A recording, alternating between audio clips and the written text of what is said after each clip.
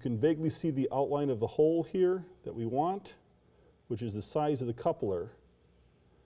And you can see that the hole we're going to drill is noticeably larger, so a little bit of off here won't matter. I want low speed because it's a very big hole.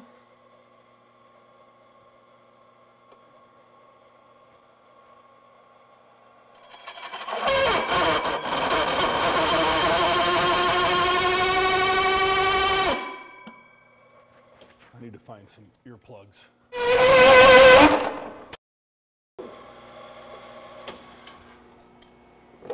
Well, that's not good. That was the shaft? That was the adapter that holds the blade. Wow.